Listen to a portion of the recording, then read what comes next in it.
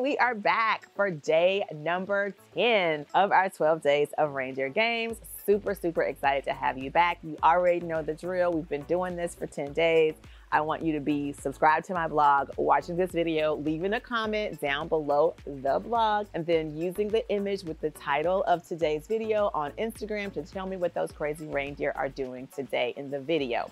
Day number 10, we are talking about reducing your stress and overwhelm with more organization, strategizing, and optimizing. All right, let's get into it. There are 4 different things that I think are important. Number 1 are systems. Systems are for you.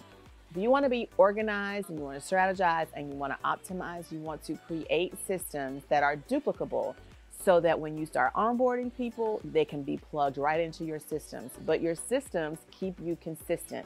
They're the method to your madness. Next, you have templates.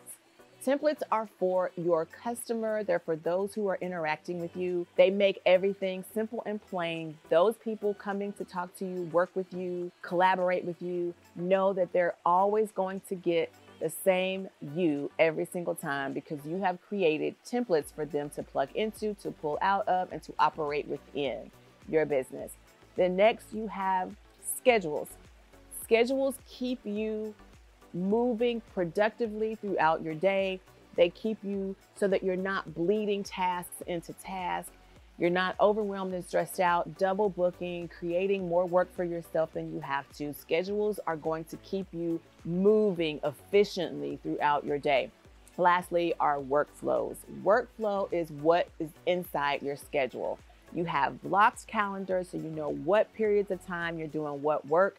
But your workflow is going to tell you what work you're actually doing inside each of those blocks of time.